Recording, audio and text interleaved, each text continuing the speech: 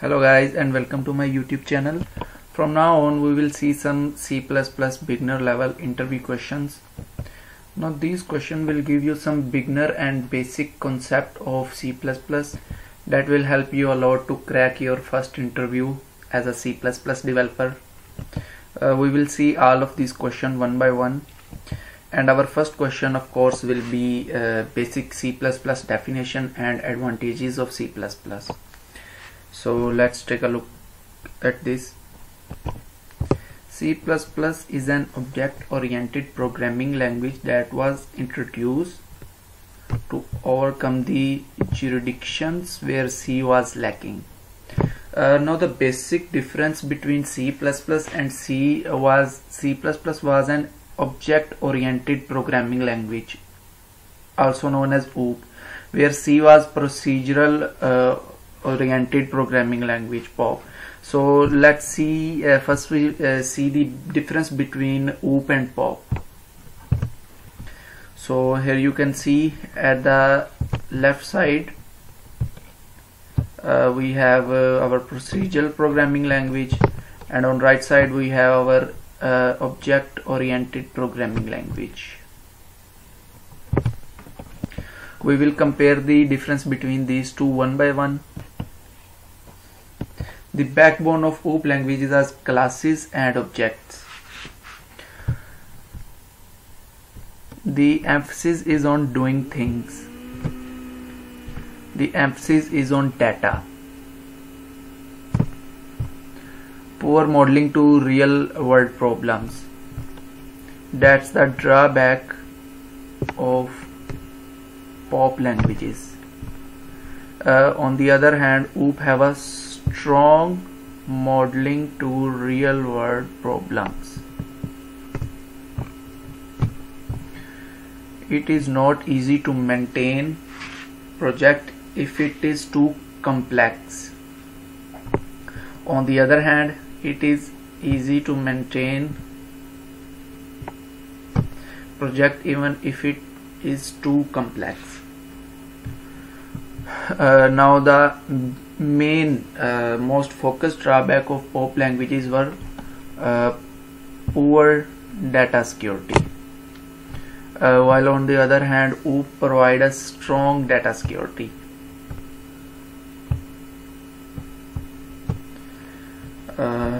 Next we have, it is not extensionable programming language, while on the other hand POP languages are highly extensible programming languages. In POP languages we have low productivity, while in OOP languages we have high rate of productivity. And one of the second main drawback of POP languages were we cannot define our data types, so we have to stick with the data type that are already provided by the language. Well, on the other hand, in case of OOP we can create our own data types and define rules for them. Unit of programming is function, while in case of OOP the unit of programming is classes.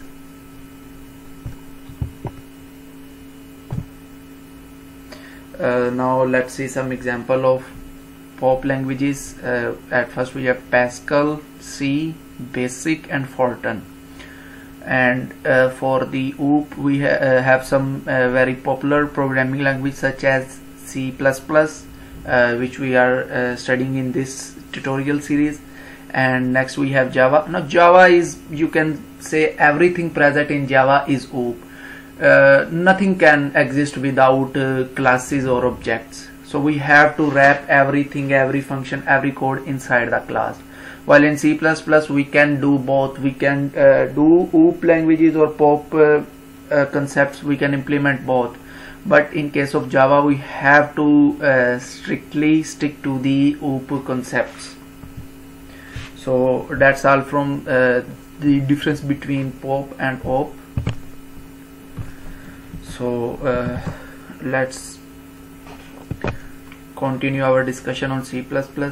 By object oriented we mean that it works with concept of these are the pillars of OOP.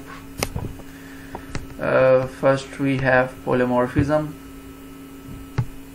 then we have inheritance. We will discuss inheritance in detail further in this tutorial. Then we have abstraction, encapsulation, object and classes, which are obviously the backbone of OOP. Now the first advantage of C++ is C++ is an OOP language, which means data is considered as objects. So the second advantage is C++ is multi-paradigm language. In simple terms, it means that we can program the logic, structure and procedure of the program, everything by our own. And third, which is the most powerful feature of C++, is memory management. Is a key feature of C++ as it enables dynamic memory allocation. Now this dynamic memory allocation is also a very strong concept about which we will talk later along with our tutorial. At number 4, it is a mid-level programming language, which means it can develop games, desktop application, drivers and kernel files.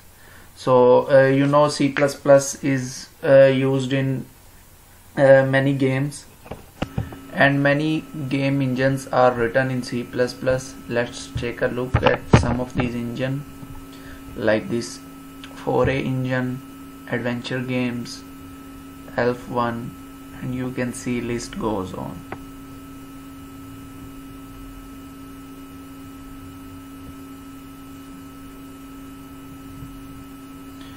You can see all of these games.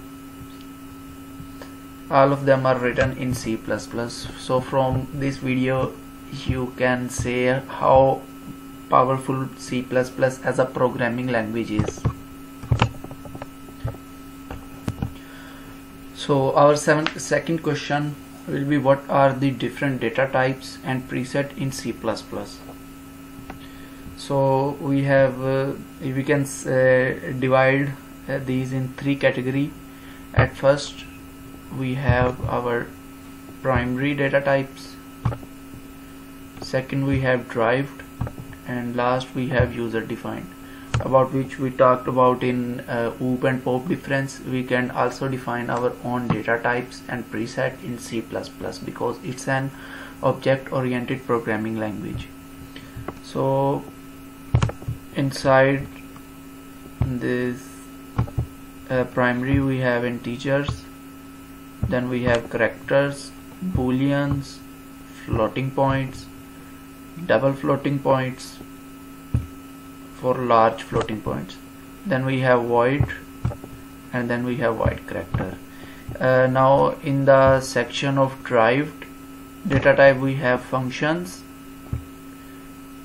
we have our arrays. Arrays are collection of same data types element, then we have pointers, then we have references. And in the section of user defined we have our classes, then we have our structures, then we have unions, enums and type of operator. Now I will discuss deep this first primary data types. So first we have integer. Let me just open my pen. Yes, now we're good to go. Yes, this integer type will write as int, and it stands for integer, and its size is 2 or 4 of byte. Now these are some question which asked frequently in interview questions, so you have to remember all of these. Then we have float, and its meaning is floating point, and its size is 4 bytes. Next we have our double data type, and the meaning of it is double floating point, and it reserves the size of 8 bytes. Next we have char, some pronounce it as char, and its meaning is character, such as A, B, C, D, or as, M. All of these are considered as char data type or character data type. Its size is 4 byte. Then we have varchar.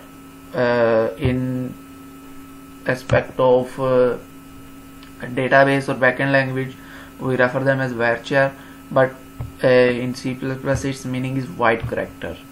So just like floating and double floating points, we have character or wide character. Its size is 2 bytes. Then we have boolean. Now boolean is something you can say which store either a yes or no, or on, off, 0, 1. So for example, this is a boolean. Pardon my handwriting. So it can either be a 0 or it can be a 1. So it's very handy when you want to compare something and put as an condition in for loop, which we will also discuss later in this tutorial. Then we have so bool. Its size is 1 byte, and it contains yes or no or 0 or 1. Then we have our void, which is empty. It has nothing, and there is a difference between null and empty. So next we functions are something that we will discuss later. Let's focus on array, because array is also a type of data type. So what array is? It's actually a collection of same data type element. For example, I initialize this array.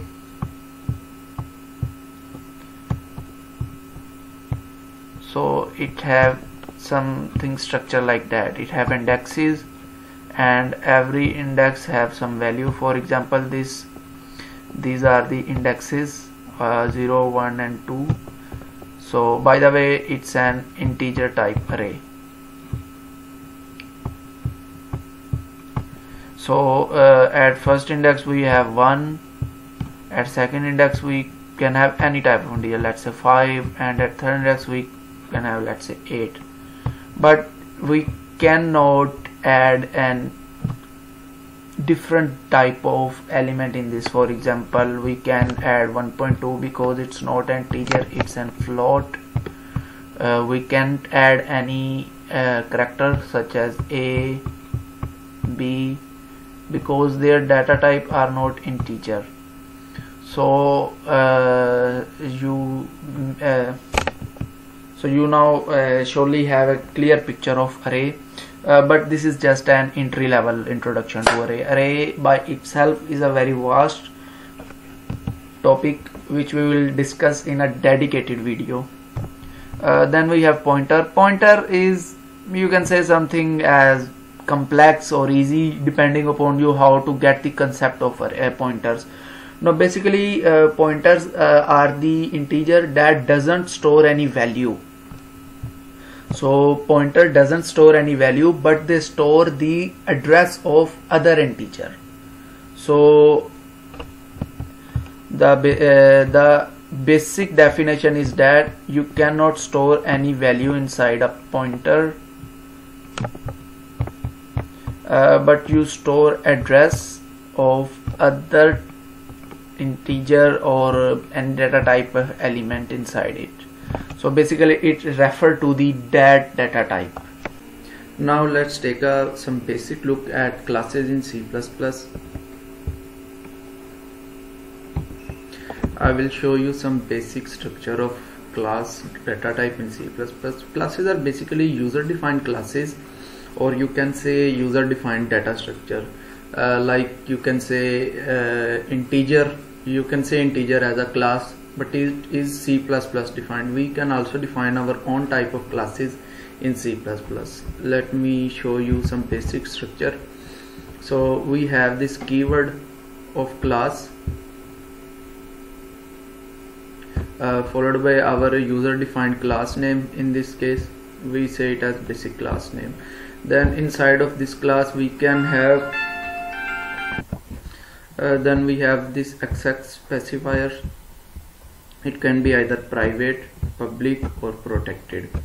Then we have data members which are variables, and these variable can either be a private variable, public variable and protected variable. Then we have our member functions. So these are basically method to access data members. So that's all from this video. In next video we will continue our journey of C++ basic interview questions.